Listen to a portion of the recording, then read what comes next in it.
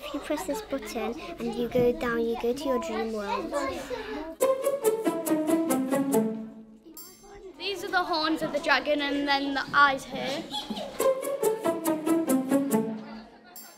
We've added this so it don't tip over, but it's still tipping over.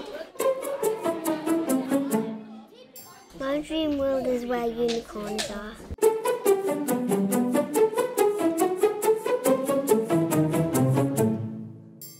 So Thingamabobas started life as an installation that tours through theatres. We call it a circus troupe of mechanical creations.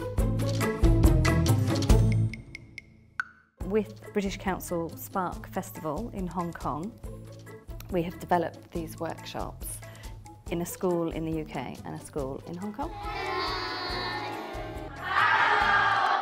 Each school we were working with 2 different years, and we would come in and run 3 workshops with each year.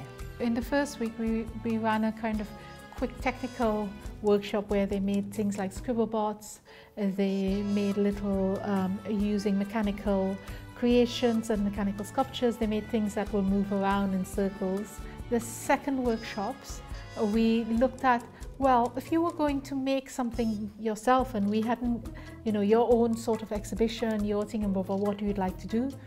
My first thoughts were that we could make a console that had some battery as well, so so the disc might move as well. So I've been making a football game where you move the ball and you have to try and, you're the goalie and you have to try and block the ball from getting in the goal.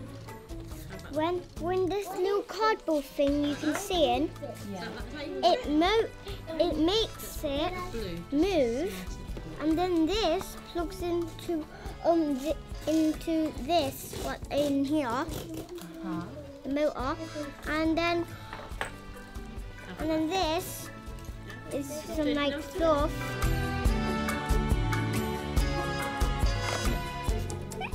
A radar app.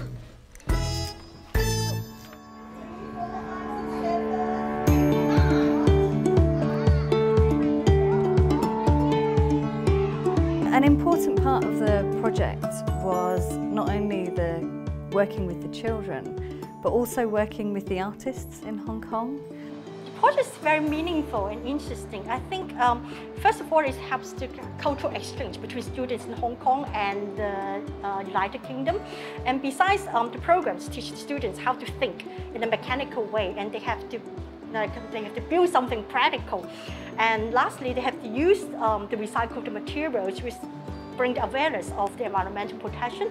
And lastly, they have to work in a group, so they have the students to learn cooperative. The collaborations between 2 continents is very constructive, and I think that is because, especially this day, traveling is more difficult. So in a virtual sense, like there's certain kind of connectiveness to the outside world. Just even make them imagine there's somewhere a lot of people also doing a lot of creative practice here and there, making them kind of accompany, but not only within the region, but more kind of expanded in a global sense. I think that is, in an early age, as a kind of starting point, is nice.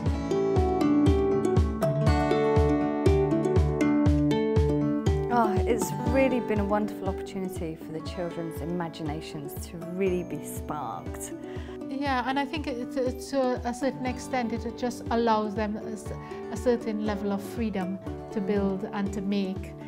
To also critically think about what they're building and what they're making, what changes.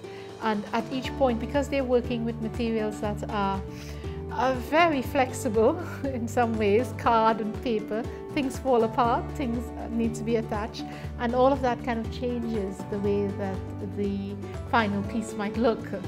And I suppose it's just that has been really quite helpful. It's really given them an opportunity to get things wrong, and for that to be absolutely fine. A learning experience.